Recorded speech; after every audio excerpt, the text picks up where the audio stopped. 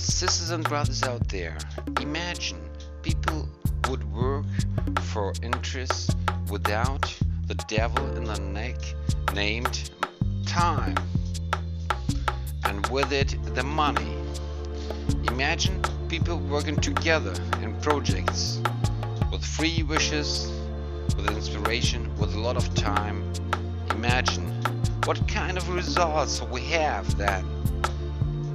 Can you imagine that we can find better and better solution with time for time, in social problems, in energy problems, and all that, in education? What a beautiful world it could be when we work all the people on planet Earth together.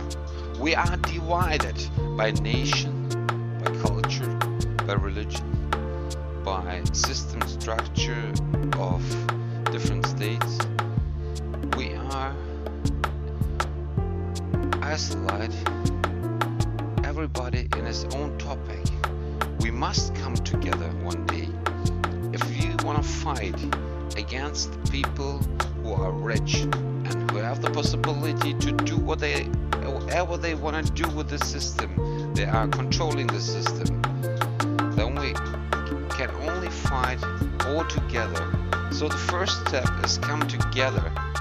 If it is needed, get out the streets. Show that they are not agree with it, with the system. Try to talk to each other about the things you have lived. Everybody made experience with system what is not correct.